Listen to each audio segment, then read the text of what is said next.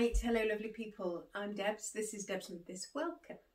This is my spring summer wardrobe edit part 1, the maybe edition. So this week I got down from the loft my 3 boxes of summer clothes. I know, it's a lot of clothes. And the only way that I could kind of get my head around it was to try on each item and try and put them into a definitely yes, definitely no, or a maybe pile.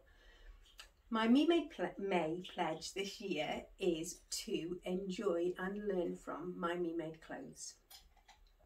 And I'm quite good at kind of enjoying from it, but I'm quite keen that I try and kind of crystallise the lessons that my wardrobe choices are teaching me. And I think I know quite a lot of them, but I just kind of wanted them to feel a bit more, maybe even written down, I don't know, like that I kind of really understand what I'm doing.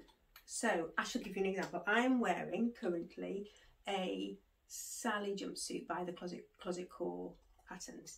This is a tried and true for me. I love this. And the thing I love about it is it's got this deep V-neck, which gives me quite a lot of skin shown here. It's got a slightly grown on shoulder, which it's not too dropped, so I don't end up kind of feeling sloppy. And it comes in at the waist. It's extremely comfortable, it's made in stretch fabric, so there's lots of pluses about it, but the silhouette part of things is kind of this. So what I wanted to do, I've got a pile of maybe things, and I should tell you how much I love you. I have ironed my maybes, which would never happen, and some of the reasons that some of these are in the maybe pile is because they require kind of careful ironing before they're worn, and I am really not like routine careful ironing type of a person. Don't have it in me, so we kind of have to recognise that and embrace it and kind of go with it, don't we? So the plan is I'm going to try on each of these. I'm going to do a little twirl and I'm going to talk about them. I will probably forget the mic at some points. I will probably get myself a bit lost, but we'll see how it goes. And if this is something that you're liking, please do the like, subscribe, and let me know down below if this is something that appeals or is helpful for you, or how do you edit your wardrobe? How do you go through the things? Yeah, so we'll crack on. So the first is the Megan Nielsen Matilda dress. So this is made in a viscose linen, but it's fairly kind of medium weight, I would say. It's nice and soft. It has that lovely V-neck, the epaulettes, the pockets. I've made it really nicely.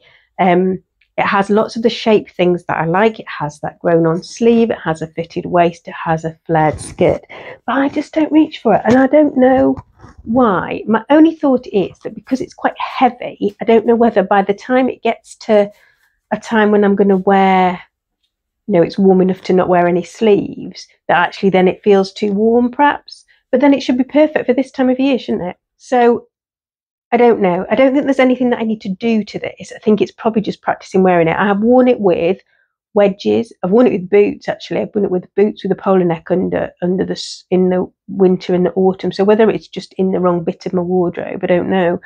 But I have worn it with clogs, and I've worn it with pumps, but I didn't like it with pumps, I think, because of the length of the skirt. I don't really like when having a longer skirt and then having a pump, like trainer type pump on, as opposed to a flat shoe.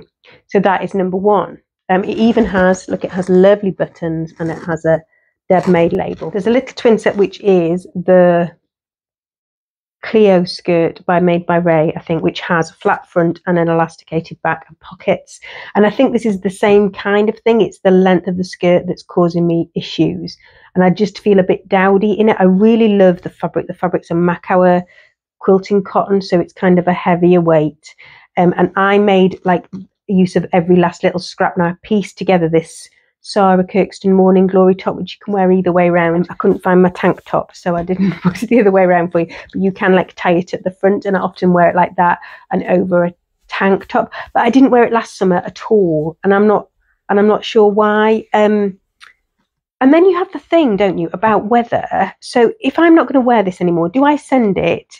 I mean, it's well made, it's nicely finished inside, there isn't anything, you know, there's no raw edges, it's French seamed actually. So I could quite happily send it to somewhere, but it's just then I really love the fabric. So do I keep it's hand sewn, the hem.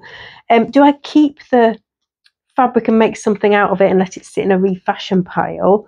or do I let it go and say bye-bye? But I just would be really sad. That's another one that I kind of want to give another chance to, and really try and wear it this year. Maybe if I was to make like a red and white tank, or like another navy tank. So my navy tank is like a pieced one. It's like bits and pieces of something that was left over. So it isn't like, it's not nice enough to wear out. And I think that's some of the problem, is that I've got things that I'm kind of making do with, because they're not good enough for somebody else to use in a way that they would pay for, and they're not kind of rubbish enough to be recycled, but they're kind of that in between way, and then I get stuck with them. And then items like that, I don't think make you feel so shiny. Do you know what I mean? Anyway, so that was the next one.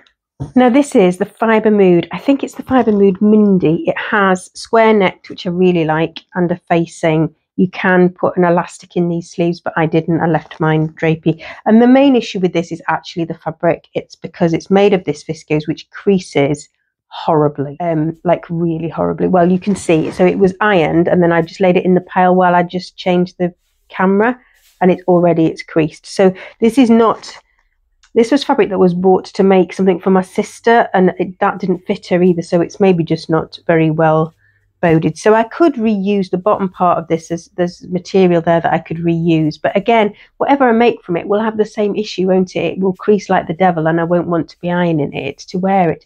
I did wear this. I think I wore this twice last summer, actually. So I don't know. I can't keep everything because there isn't enough room for everything. Number 4 is the Closet Core Kalle. Now, I have another version of this which has been donated already. I do need a version of this because it is a really useful top for me. This one escapes. This one was made in 2017, I think, or 2018. So 5 or 6 years old. It gets worn at least a couple of times every summer, but that's kind of all. And I wear it because it's got it's like a stretch cotton, so it's got a little bit of stretch in it. I've bias bound the hem with a red bias tape, but that needs mending if it's going to go anywhere else. And it's got nice little red buttons, and when I put it on, I really like how it looks, but it needed that forward shoulder adjustment, and I didn't do it on this one, so I'm constantly kind of messing with it. But again, it's like, so if that's going to go somewhere, I'll show you. Shall I show you?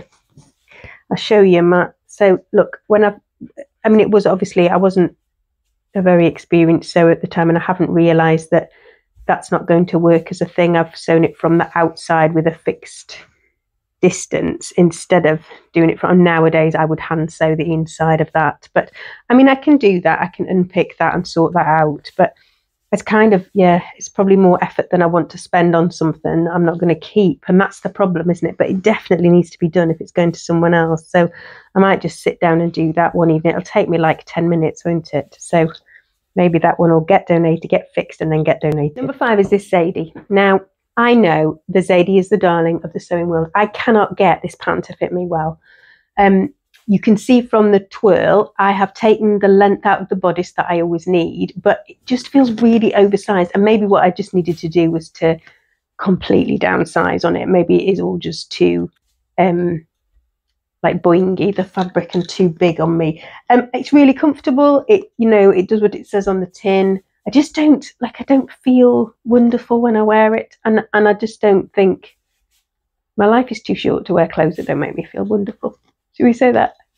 All of the spring jumpsuit by So Love Patterns. I've made lots of copies of the jumpsuit version. Well, she does another pattern that's a jumpsuit, and I've made lots and lots of those. So I was a tester for this. You can also do it with a gathered skirt, but I just felt that would be a bit kind of twee for me. This was made, I don't remember if I actually wore it. It was made for an event, but I think it was around 2020, so maybe it didn't happen. The main issue with this, you can see from the twirl I'm trying to show you, is that it has this kind of fitted waistband, and I think mine needed to come up a bit, and I don't think I've kind of realised that that's what needs to happen, and whether I need to do a length and shorten here, or whether I just need to make a smaller sized bodice piece. I did make amendments to this, and I made adjustments to my jumpsuit patterns each time I've worn it. I've brought things kind of up a little bit, but I don't seem to have done it for this. Whether I just made it as the pattern because it was a test, because that's what you're supposed to do, I don't know.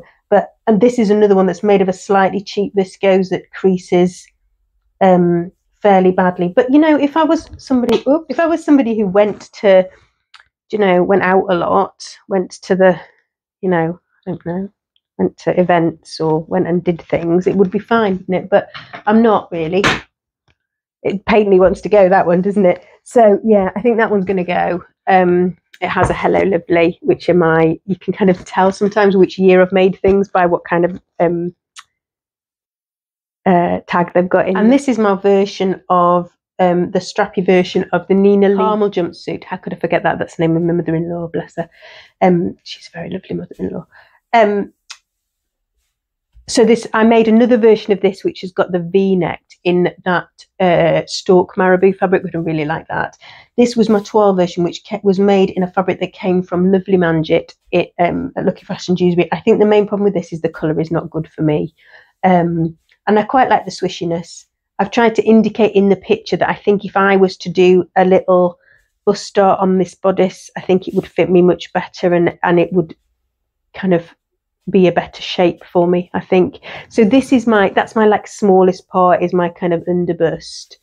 So when things kind of nip in there, I always feel that kind of gives me a good shape or whatever. I mean, I know it's all nonsense, isn't it? But I just feel better in that state. This year I am experimenting with lots of different shapes. I'm experimenting with different shapes of trousers. I'm experimenting with different styles of things. So it may be that, you know, I don't need to change that, but I'm just not sure. I don't think the colours are for me. And if this one goes, again, it's got a little mend that needs to happen. It's got a little misstitch. It also doesn't have completely straight hems. So let me know, if you donate things, do you try and make them kind of A1 before you donate them, or do you just go with it? Let me know. This is a 095. I can't remember. I'll put it here. This was, again, is from 2018. It was from when I'd just run my marathon, maybe 2019. Anyway, somewhere around then. It's made in a sea salt twill, which is just really nice fabric. I've lined it with cotton lawn, and I've made the culottes version. I loved this when I first made it, and putting it on today, I still do love it. It's a little bit snug. But so this is the next category. So I have things in my wardrobe that get a buy because I nearly fit into them. Now, I don't tend to do this. If something really is too small, it goes, because I think I don't want clothes that make me feel bad. I don't want trousers that hurt. I like things that fit me, and I have the skills to make things that fit me. So, you know, we may as well do it, and I have plenty of fabric to go at. This has stayed, I think, just because I feel very me-like in it. It's got enough of a, like, I love the geometric print. I love the colours. I love the fact that it's well finished. I love the princess line. I think is a really nice shape. And it fits really well. So I think this one is going to stay just because it makes my heart happy. But there you go. This is the Grainline Scout Tee, I think, from about 1 metre of a really soft Tana lawn. Now this was the first shirt I made for my husband, and it doesn't fit him at all, which is really quite sad. That's not true. It does fit him in parts, but just not well enough, really. But I really like the fabric, so I made this out of it. The problem with this is it isn't very me. It is really pretty, and I love the colours, and I love the little bits of pink and the teal, and I think the colours are really nice. It's just a bit kind of twee for me, I think. If I wear it, and I wear it with my leather jacket and my boots, I kind of get away with it, I think. And I sometimes wear it with my Nelly joggers, which are like a kind of tealy green colour. But I do this every year with this top, and it gets rescued. The other thing is it's got this really nice scoop neck, which again is a really nice depth on me. So I think that's probably what saves it. And it's, you know, it's beautiful fabric. So the makes that I like often have beautiful fabric. They're well made and they fit me.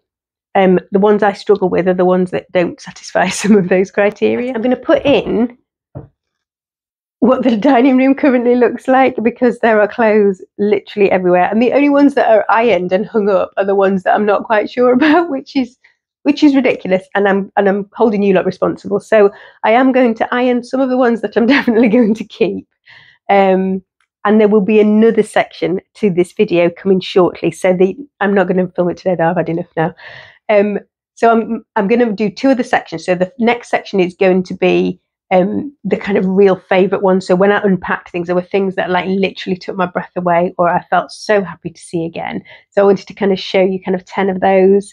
And then I have some ready to wear pieces, which every year, despite the fact that I could make them, they kind of stay in my wardrobe. And I wanted to see what I could learn from those pieces.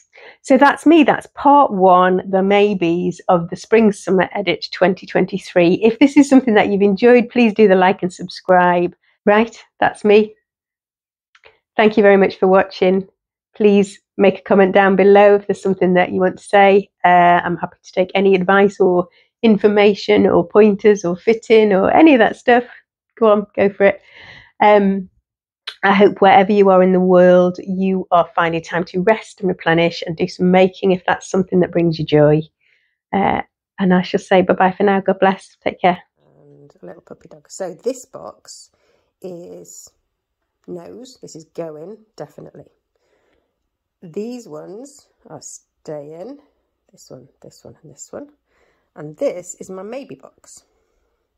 So I decided to concentrate on one thing at a time. So this, the maybe box, is going to get sorted first of all.